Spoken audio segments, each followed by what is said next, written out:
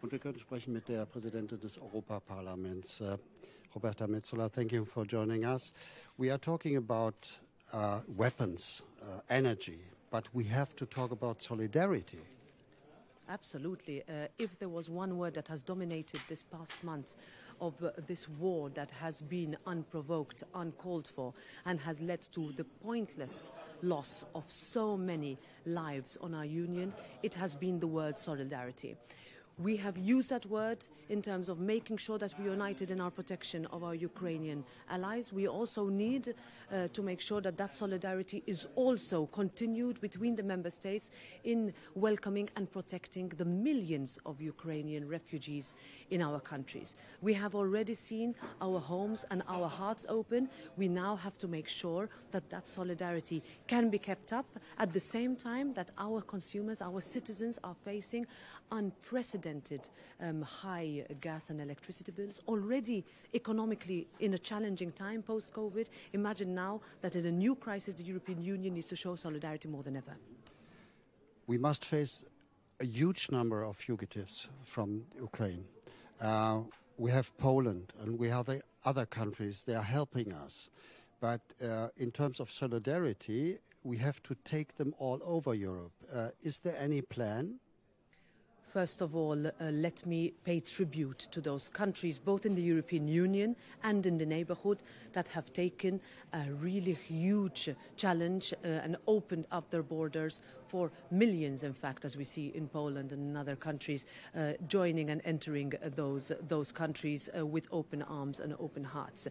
This is not a situation that is going to be resolved soon. For so many hundreds of thousands of Ukrainians, there is nothing to return to. Their houses and towns have been razed to the ground in this completely futile and brutal aggression and invasion. This is why we need to be open to look at what we have, what our rules are, what laws are possible, what funds are available, and be either creative and more open, even if we would not have been able to do that 2 or 3 months ago. We are living a new reality, and I'm sure that this is what a number of governments will ask for tonight, to look at what we have, our arsenal, so to speak, what can be changed, what can't, and if it can't, why and why not.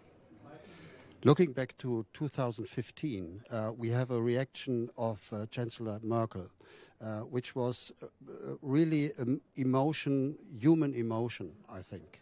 But in the following month, we had a lot of problems around Europe. How to react now on the number of fugitives?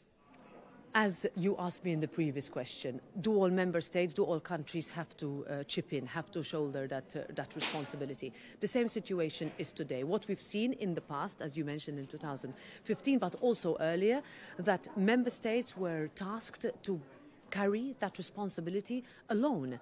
Frontline member states, but also new frontline member states. We recall even last summer with the Baltic states having faced an influx from through Belarus, another volatile and unpredictable and violent regime in our immediate neighborhood. Now, what we need to do today is not repeat the mistakes in the past, because our citizens, our consumers, our people look at the fight for democracy. There is no price to place on democracy, on values, on fundamental rights. That has to be complemented by our governments, us as political leaders, responsibility in order to protect also bills that cannot be paid, economic problems that cannot be solved yet, but also things that need to be looked at properly in a society, in all member states, not one or two.